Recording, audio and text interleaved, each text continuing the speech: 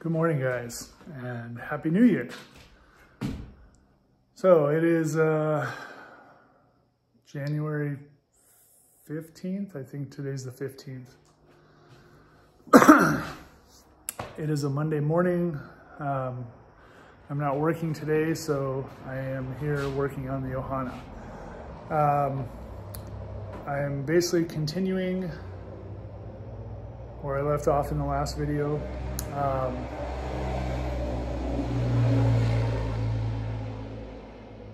Loud vehicle driving by.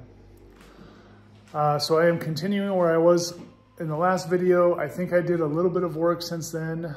I don't remember exactly where I left that off at, but I will, like I said, just continue. I'll show you what I'm working on.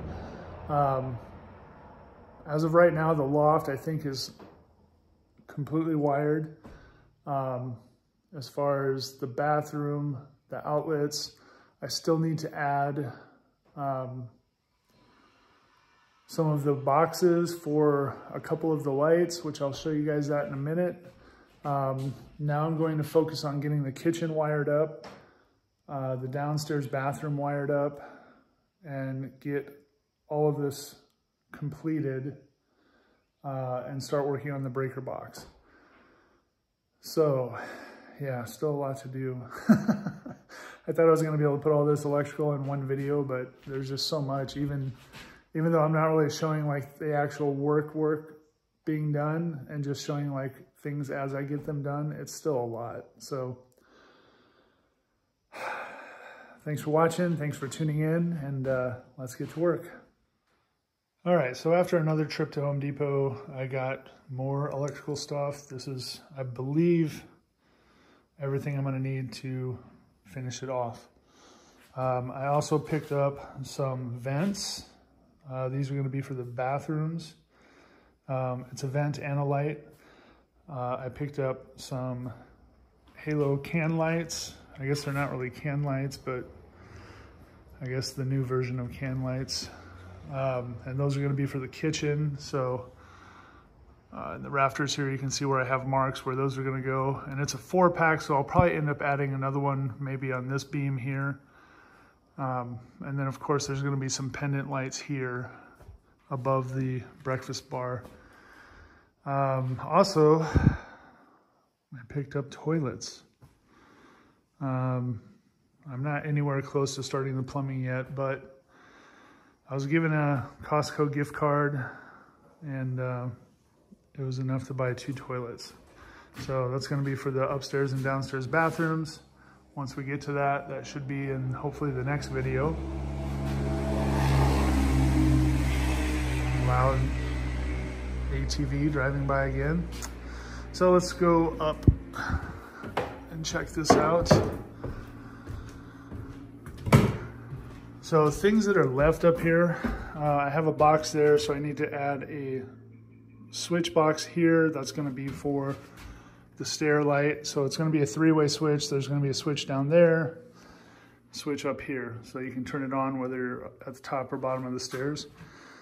Everything in here is cleaned up and all the terminations are done. I don't know if I had that finished in the last video or not. Switch is mounted. So initially I was gonna just do sconce lights on either side of the bed here, which is what these cans are for. But I'm going to go and add 2 lights up there as well. So it's basically gonna be 2 switches. One will do the lights by the bed, one will do the lights on the far wall. And then over here, I'm gonna add the same thing up here. There's gonna be a light in the closet. There's a switch here for that. And there's gonna be a closeout here that's gonna come across framing. So that should be the absolute last bit of framing that I have to do. I don't think I had this door fully framed in yet in the last video. So that's gonna be done. I still have to add some 2x4 pieces on the bottom on either side, which I have to do as well on this side over here so that there's something to screw the drywall into once I start doing drywall.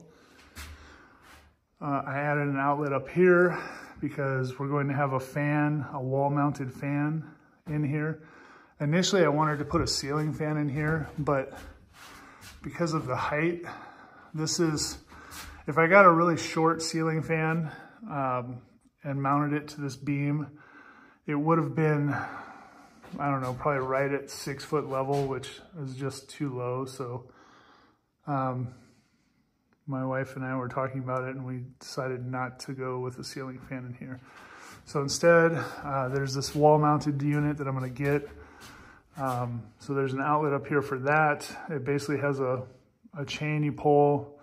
It's wall mounted, it's adjustable, and then that'll be for a fan up here in case it's hot. In the bathroom, everything up here is wired. Home run coming into here. This will be the outlet with a GFI. Light switch over here. So this is for the light above the vanity.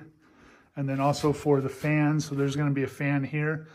The fan will be mounted in the wall in this one, not in the ceiling, because I can't really mount it in the ceiling because the way that this is with the tongue and groove, there's no space. You know, normal drop ceiling where you have trusses and you have drywall, then you have space in there you can put a fan in, but I can't really do that in this one. So the fan I got is a thin fan. It fits within a 2x4 wall.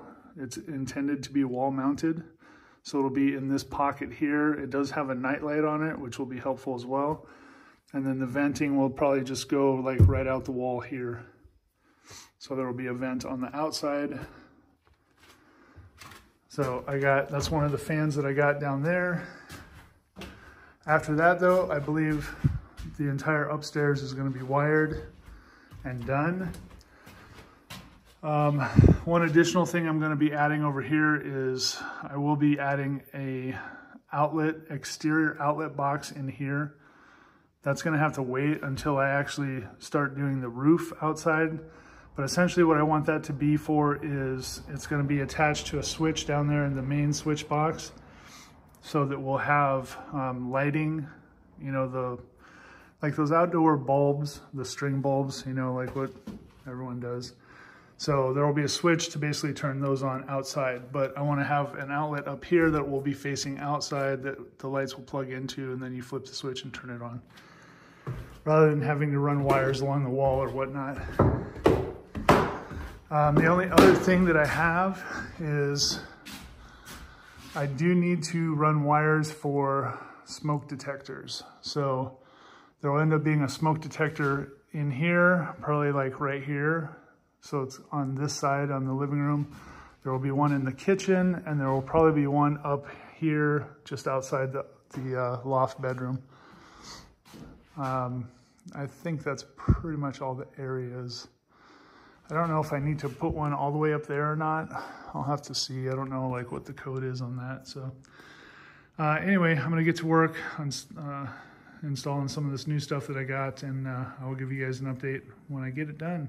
All right, so I put a new plug on these. So these lights came with a plug that had an inline switch on there. So I basically cut that off. I put a new plug on, and then when I get ready to do drywall, I'm going to change out this plug for one of these. So that is actually, the outlet is recessed. So this will actually be further in, because this will end up having a closeout piece that's going to come up here so you don't see the light directly. So I changed those out on both sides. That side over there as well. Up here, got a bit more work done. Got this outlet mounted, the outlet box, haven't done anything yet. I got all of these boxes installed and all of the wires prepped. I got this piece for the closet closeout done. And then this one for the closet light mounted and prepped. I got the bathroom fan installed. So for this one, I ended up having to pull a second wire through, and then I'm going to be changing out this switch to a 3 switch. So the fan, there's a light, and there's a night light. So basically the way that I wired it, one switch will turn on the fan and the main light, and then another switch will turn on the night light. So there will actually be a night light in here if they want it. So had to run, you know, a second wire, like I said, through, got all that wired up, buttoned up. Now I just need to get some venting, some ducting for this, and it's basically going to run down as far as it needs to and then 90 out the wall. So I got to go see what kind of components they have to see how I'm going to do that. So that'll be later. So the loft now is completely done, other than, you know, terminating some outlets. That's just the GFCI, which I got those now for the bathrooms and the kitchen. And then all of the light fixture ones, they will not get done until after the drywall's done and then the light gets mounted and everything.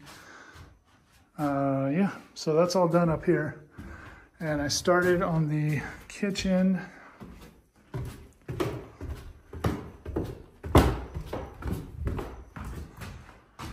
So I got the boxes put up for the pendant lights, which will go there. Basically, they're just spaced 16 inches apart. This is going to be a 4 foot or 4.5 foot, like a breakfast bar. Live edge, mango most likely. I got to see what they have. Then I got these mounted, which I'm getting ready to wire these right now.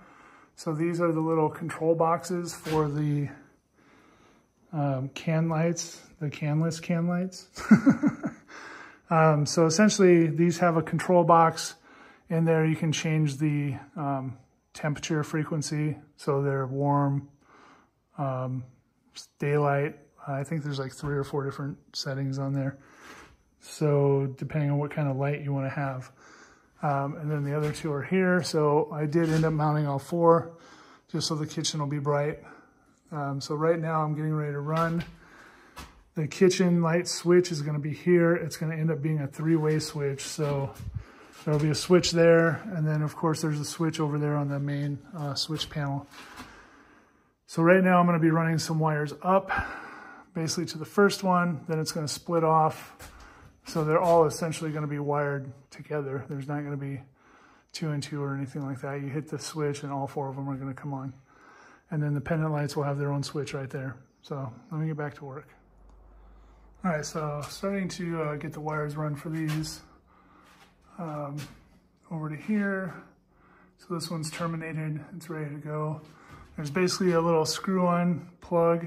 So you put the 2 pieces together, and then there's a back shell that screws on to hold it together, you know, to the lights over there. And then these are essentially just daisy chained together, just like you do with outlets. And when you look on the inside of these, there's just a white, a black, and a ground, you know, just like if you're just running wires, like I said, through an outlet or the regular lights. And then up here is where that little switch is, where you can switch between the different color frequencies. So let me continue with this and get these finished up. All right, so a few days have passed. I'm back out here in the Ohana working. Just continuing with wiring, of course. I'm starting to do the home runs for the bathroom and the kitchen. I did get the, I got the outlet installed up there and all of that connected in the upstairs bathroom. Basically that's the home run that comes up to there to the GFCI outlet. GFCI, I think it is, I don't know. So that's all wired. Now the only thing remaining in the loft is to get the 3-way switches put in for the stair lights. I'm gonna need to go get some different wire for that because you need to have basically a 4-wire instead of a 3-wire. Or this wire is considered, what I'm running now is 12-2 or 14-2. So 14 is the gauge size of the wire. 12 is bigger, even though the number's smaller. 2 stands for the 2 conductors, and then there's always a ground. So I basically need to get some 14-3 to do the 3-way switches. which I will also need for the kitchen, because the kitchen is also going to have a switch here. So that is also a 3-way. And then I will need that 14 3-wire as well when I do the smoke detectors, because it has to have a traveler as well. The 4th wire, or the 3rd wire, not counting the ground, is a red wire generally, and that's called a traveler. So if you have anything where it needs to have a continuous signal to it, 3-way switch, smoke detectors, whatever, then you use that red wire as the traveler. So you can see I have some home runs coming through here. I got this one ran up for the bathroom in here. That will travel over to the switch panel here, which is this double. So 1 switch for the vanity light, 1 for the fan and light. Some continuing across here. 1 drops down there. So in the kitchen, I'm going to have 2 GFI outlets, GFIC. And then from those, they will daisy chain off to the others. So you can run up to 3 outlets off of 1 GFIC, which is, I don't know if I have my acronyms right, but it's one of these that has the reset, test and reset buttons on them.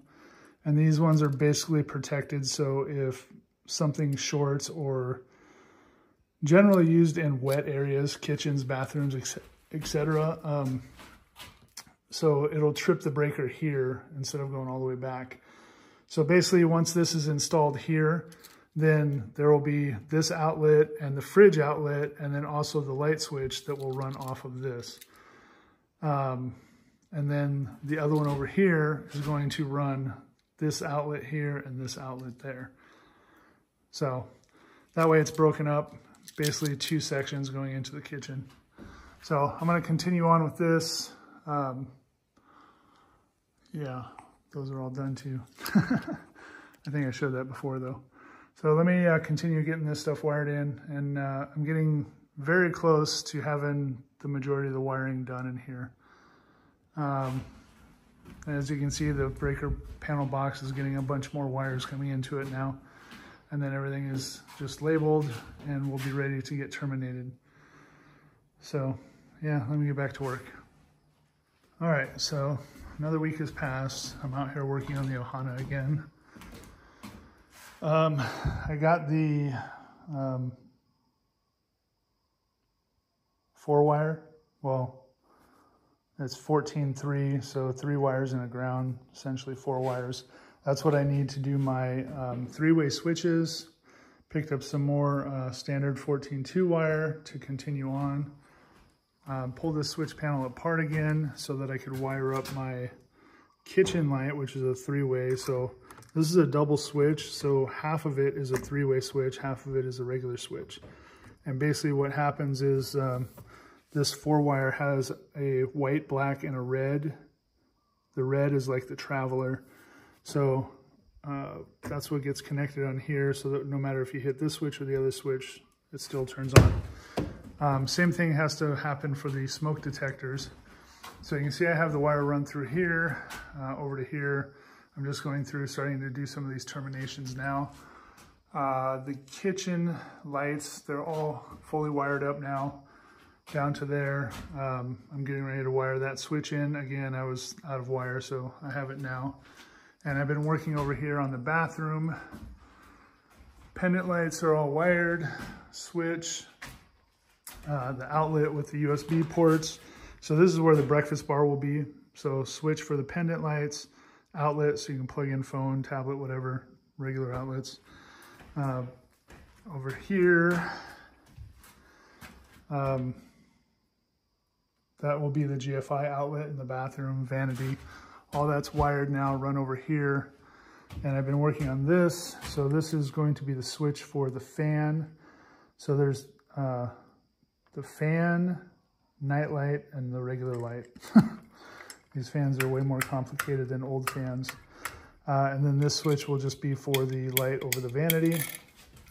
All that's wired up. And this fan is wired in now. And I also went and I got some of the external ducts for the fans. So this one and the one in the upstairs bathroom. There will be an additional duct that runs through here. So the fan is in this bay, and then there will be a duct that runs through this bay as well. So there will be 2 outlets here, and that one's going to be for over the stove. There will be a vent hood, or probably will end up being a microwave with a fan vent, just so that we have a microwave in here, because that will probably be the most used item. So yeah, just continuing on with the wiring.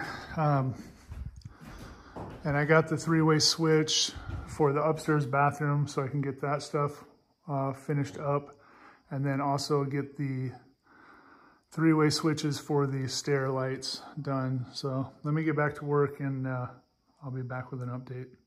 Okay, so 3-position switch, 3 switch,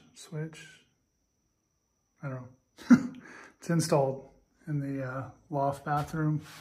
The fan, I'm pretty sure I showed that earlier. I have some of the ducting for that too, so that's going to get done before long. All the wiring up here is now complete. I got my 3-way switches in. So see, there's I put the old outdoor light up there just temporarily, so that there's a light in here. And then coming down the stairs, that's this one here, so you see the light come on.